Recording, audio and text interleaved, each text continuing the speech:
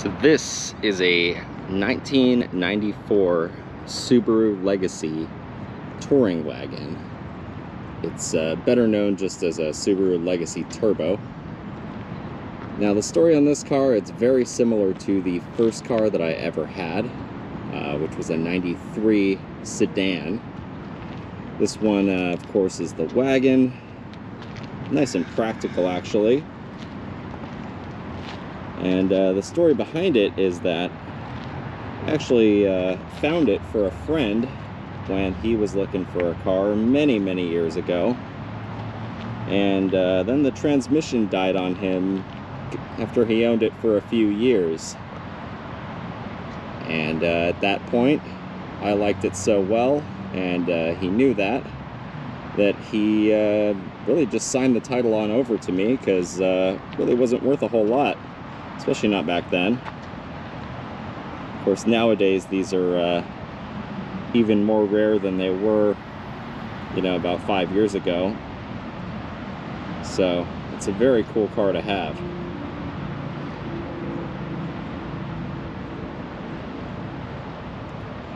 Of course, the first thing I had to do when I picked it up was get the transmission replaced. Found a used Subaru transmission on Craigslist, and I had a shop that I knew put it in for me.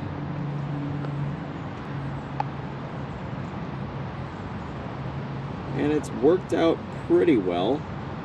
It's not perfect, still leaks, unfortunately, but that was my fault for picking up a Craigslist transmission. No fault of the shop's.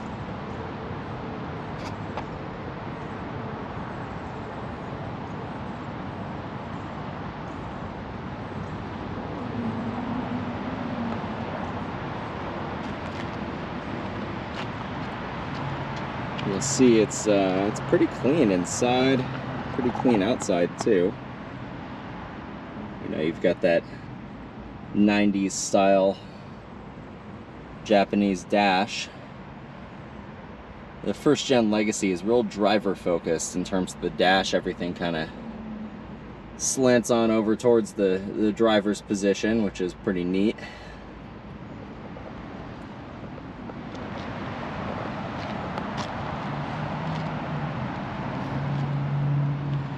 One of the things that's not so neat about this car's condition is you can tell the clear coat is starting to fail pretty bad all over it, especially on the hood and on the roof, any flat surface really that faces the sun all the time.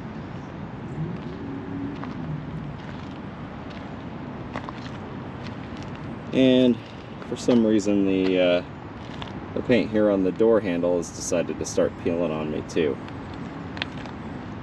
So this car is mostly original, but there's a few things that have been changed on it. Like I said, that transmission had to be replaced. You'll notice too, if you're a real astute Subaru guy, that these are actually the wrong wheels for a 94. 94 came with a 5-spoke. These are 6, like the earlier cars. And of course, these are the wrong size tires as well. I actually got this set of wheels off of some guy's Outback. So that's why they're the sort of big Outback size tires. But they actually don't rub. Give a pretty good ride in the city, and well, it's mostly for temporary driving around on this right now anyways, just so I can move it, because this is not a current daily driver.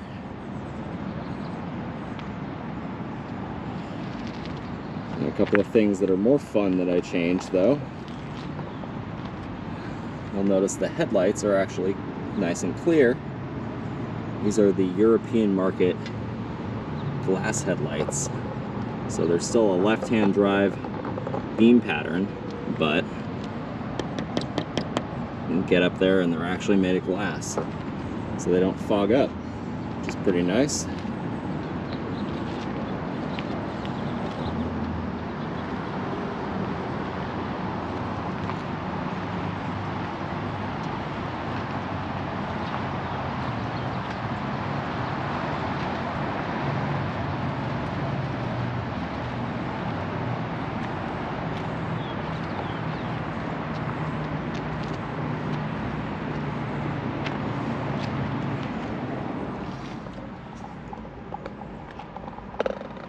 And I don't know how easily you'll be able to tell. Probably not very, since I've got a little filter on this GoPro here, but currently reads 150,059 miles on the odometer. So it's a low mileage car, especially for a 94. One other thing that's not original about this, it's got Bug-Eye WRX bucket seats in it,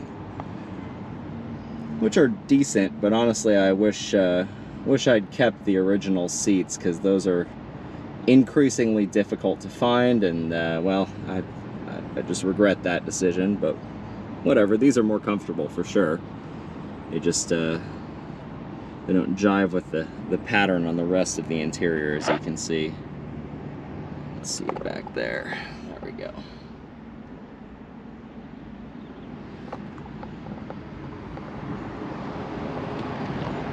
And of course, this does have the much hated automatic seat belts in it, until when I go ahead and sit down.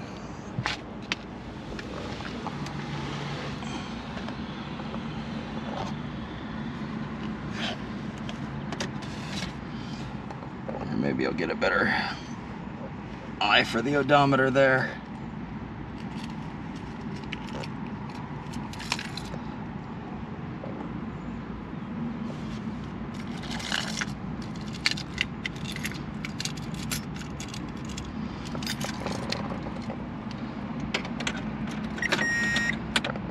This is probably the better example. They both work.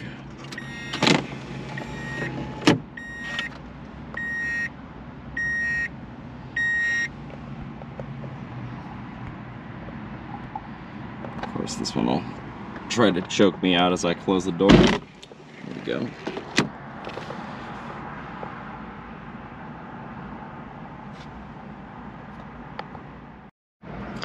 All right, so now let's take a look under the hood here.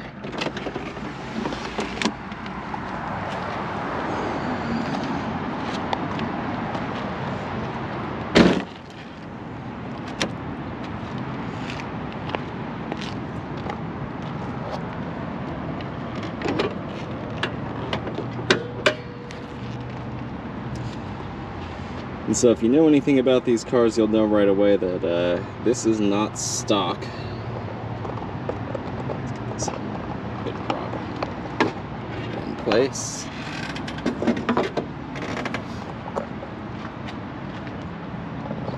So this is still the EJ22T 2.2 liter from the factory, non-intercooled. But of course this has the EJ20G, I think it is, top mount intercooler, and this one in particular is off of an STI.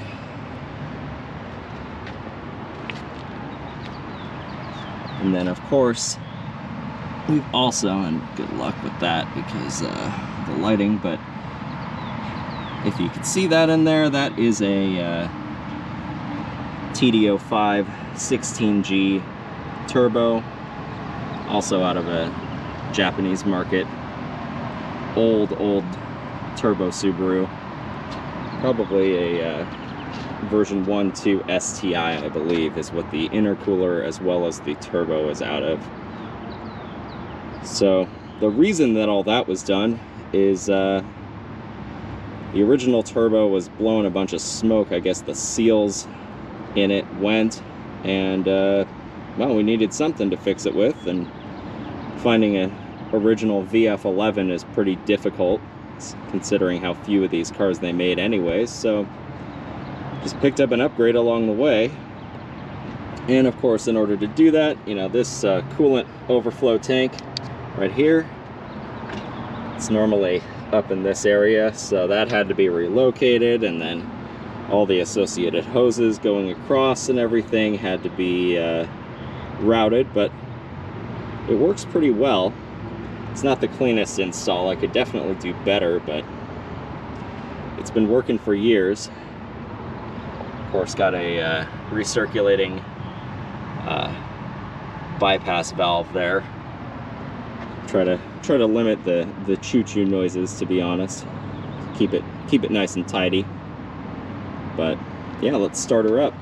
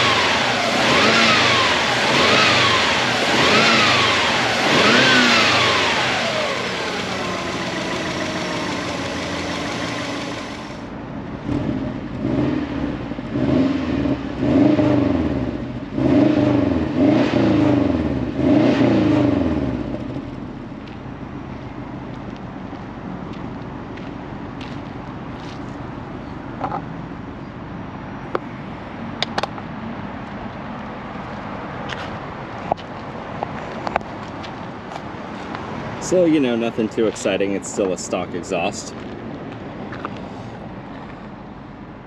Try to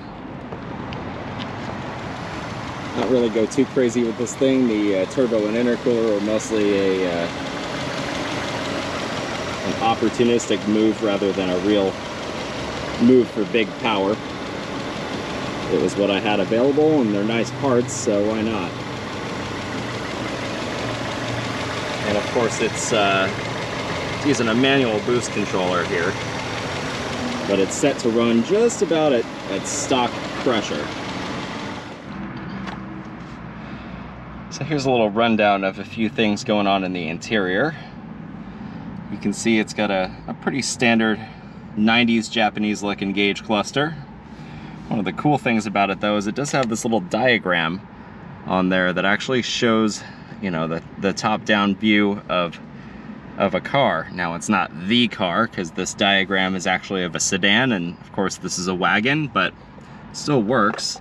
So whenever you go and open a door, you can see it illuminates which door is open, and then it goes off when you shut it.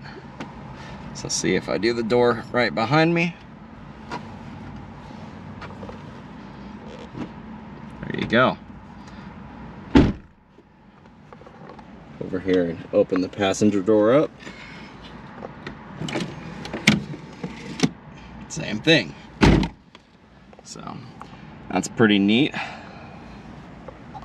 And of course you've got, you know, your basic climate control with buttons for everything, and you know, it's actually kind of nice because most cars of this era have, you know, big sliders or big knobs or whatever for the AC, and they work great, but this one's got something a little bit more refined. You get buttons here, and they'll actually electronically change where the airflow is directed. Now, of course, you know, woohoo, that doesn't sound that exciting nowadays, but you know, for an early 90s car, pretty good. We've got an aftermarket stereo in here. Once again, this is actually this is one of the sins that I committed in this car, because I really wanted Bluetooth, and the stock radio did not have that capability. Some of them came with an aux input on the stock stereo, not for an MP3 player, but for a CD player like a Walkman. But this one was the one of the ones that actually came with a factory CD player, so it didn't come with the aux port. So I upgraded to this unit, and yeah, it looks ugly, and you know, these were like a weird DIN size too, so it doesn't even fill in the DIN. So it's a bit of a mess, but functionally it works great. I don't know what they're doing back there, but there's a bunch of construction equipment. You can see also that we get cup holders here. They just pull right out. Not the greatest cup holders, but you know, they'll hold a can of soda, or you know, like a small or a medium drink.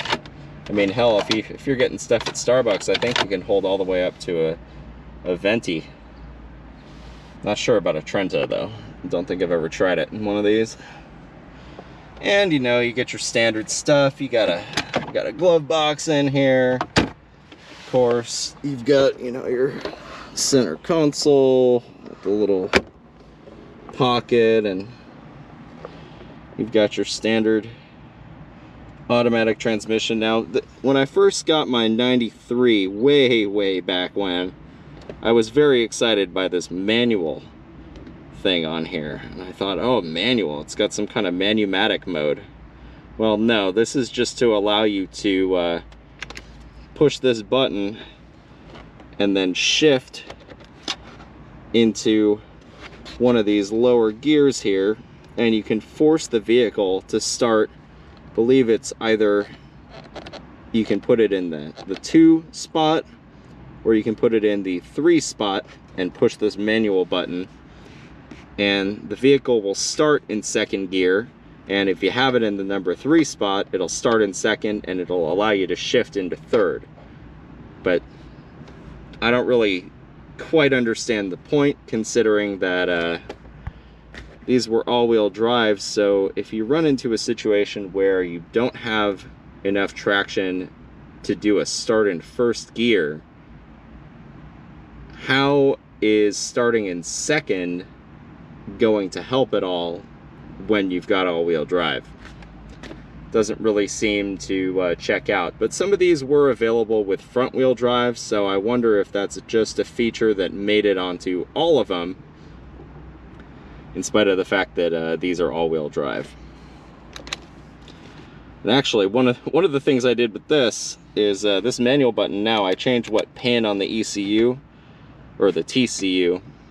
I changed what pin on the transmission control unit this actuates, and so rather than grounding the pin to put this in this rather useless manual mode, it actually grounds a pin that's previously unused, and it puts the vehicle in what it calls power mode, which just changes the shift points to higher revs. So that was a weird feature of this transmission too. If you really, you know, hit the throttle quick, then the transmission would actually shift into a different shift mode, and you would get higher revs out of it. The little light down here on the dash that says power there on the left hand side would illuminate green, and then your shift points would all be moved up. Now this one on the right tells you that it's in the quote-unquote manual mode to start in 2nd gear.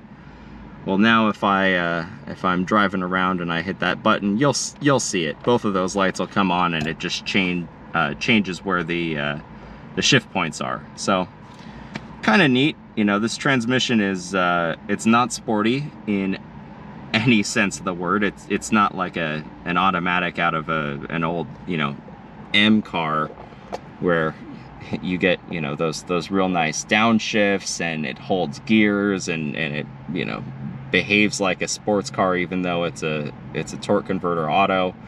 No, this thing actually seems to behave a lot like a CVT, in the sense that you barely even feel when it's shifting. It's very smooth, and it's actually quite nice with the turbo power plant, because you get kind of a surge of torque, and just kind of cruise on that surge of torque, and the revs hold right around 2,500, 3,000 RPM, and you're golden.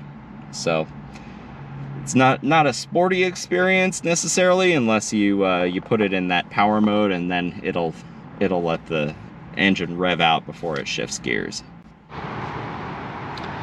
One of the other things about these first-gen Legacies is you get a lot of space. I'm not really the tallest guy in the world, that's for sure, but, and I tell you what, for a back seat in a Japanese car, especially a 90s Japanese car, it's pretty spacious.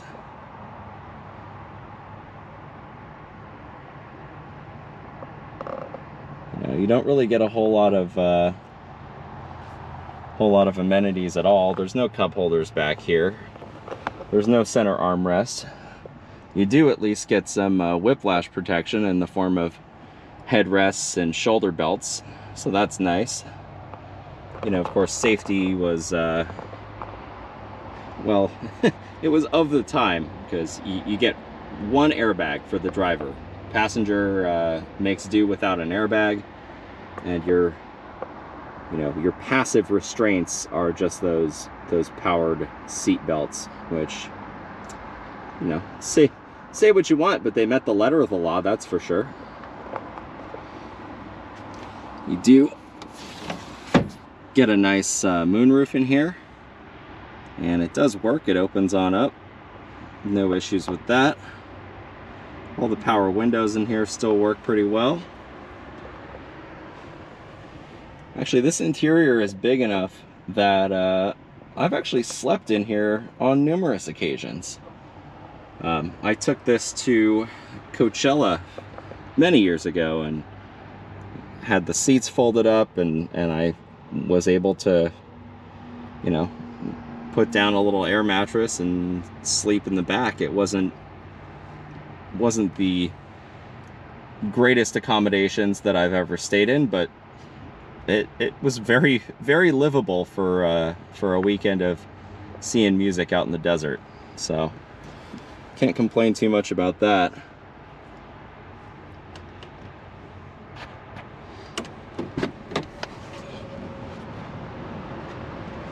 Ooh, one other thing, you do get an ashtray in each door back here. So you got that one. Obviously you got the corresponding one over there for the other passenger. So, you know, no cup holder, but if you'd like to have a smoke, you have a way of putting your butt somewhere.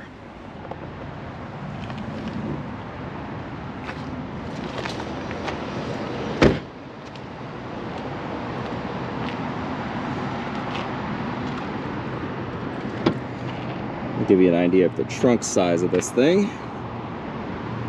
It's pretty good. Like I said, enough space back here that, you know, an adult, not a tall adult, but an adult can sleep. Here's another interesting feature of these Legacies. It's got this little storage box here. The spare tire is just underneath this, but this is convenient for keeping oil and tools and all that kind of junk back here out of the way, but easily accessible when you need it.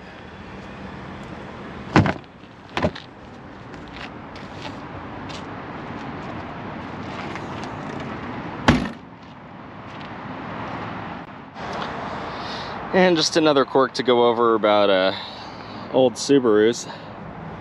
They did this probably through like, I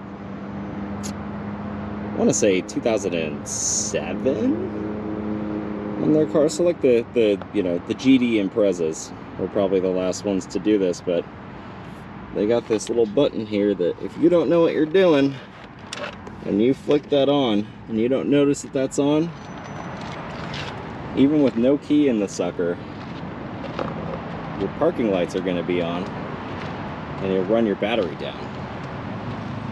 Now it's useful to be able to take your keys with you and have the parking lights stay on and all that in the event that you actually need those lights on, but I think more people just they just get tripped up and forget that they hit that switch, or don't even know that they hit that switch, and they come out to a dead battery. So some of these things you just kind of got to be in the know, otherwise you're going to get caught off guard.